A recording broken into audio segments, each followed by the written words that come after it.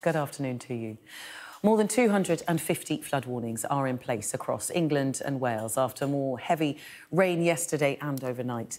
Hundreds of people across the country have evacuated their homes, and the flooding has also brought misery for commuters, with road and rail travel significantly disrupted.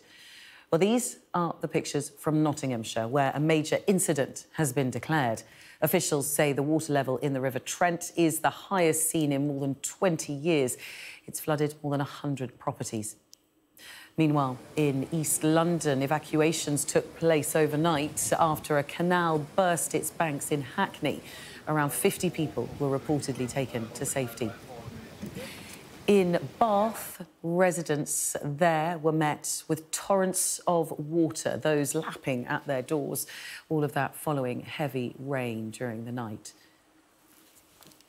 Well, here we can see a live map of all the flood warnings and alerts currently taking place across England. At the areas which are marked in red, you may be able to decipher them. Well, those are where the Environment Agency says flooding is expected.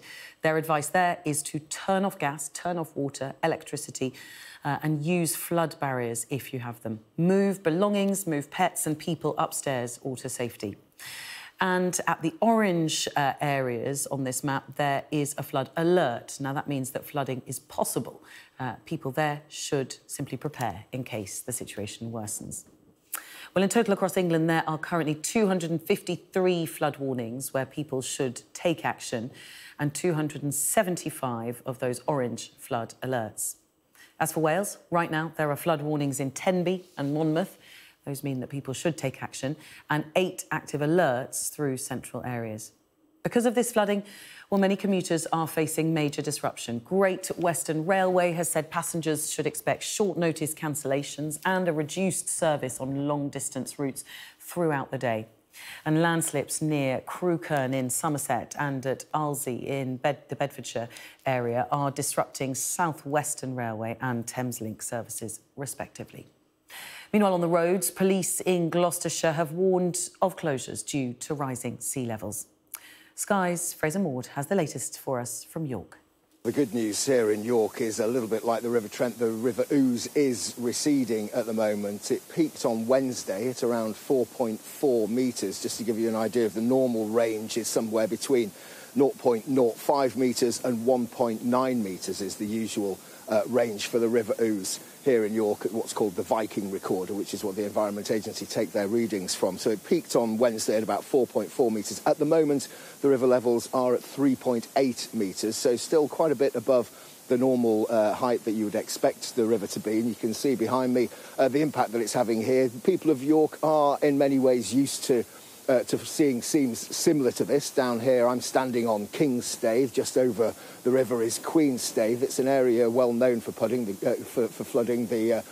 King's Arms is a pub down on the corner there that is well known for its flooding here in York. So the people who do live by the river, they have got flood defences in place. They've got flood barriers to their properties. It's something that they are used to. But clearly, we've had exceptional rain over the past few weeks. The ground all around York, many of the river tributaries, many of the river catchment areas are already flooded. The water table is incredibly high. It's going to take some time for the water to drop away. It's expected to fall away to something more like normal levels, something more like 2.3 metres. So that's about 40 centimetres or 13, 14 inches or so above its normal level by Sunday, as long as we don't get any more rain. At the moment, there's a really fine drizzle in the air. There is no major heavy rain forecast for the next couple of days, so that should help alleviate the situation here. So some flood warnings that were in place over the past couple of days have now been removed. There are still 5 flood warnings in place here in York. This is one of the areas clearly that where one of those flood warnings is in place, and we're hearing from people like North Yorkshire Fire and Rescue advising people to take exceptional care when they are out travelling, particularly near floodwater. They say that anyone who gets stranded in floodwater, if that floodwater is moving, that automatically prompts a full agency, multi-agency response, which would see ambulances, fire crews, police, all attending the scene.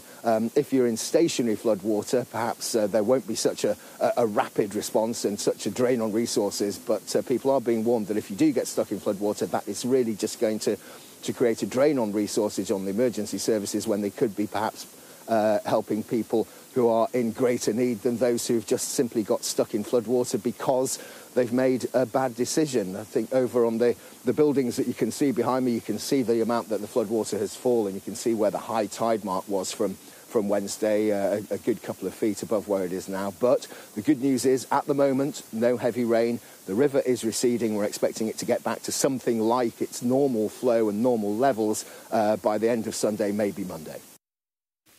Fraser Maud there in York. Well, in Gloucester, streets have been cut off and residents flooded in. Sky's Dan Whitehead is there.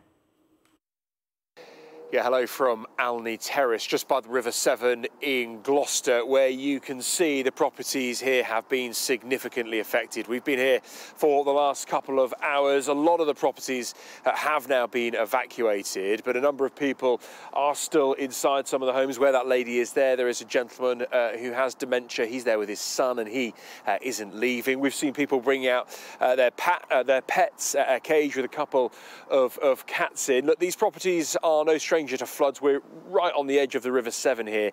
But again, what we were hearing from Tewkesbury up the road yesterday and again here in Gloucester is that this is the worst they've seen it since the floods of 2007. It's not just this road, West End Parade, that carries on round the corner here. You might just be able to see a bit of a current, really, and this is really a sign of how that water is pushing in from the Severn still and continuing to flood the houses. We've just been speaking to Wayne and his father Dennis. He is also ill, on oxygen in his house, and they've just evacuated him.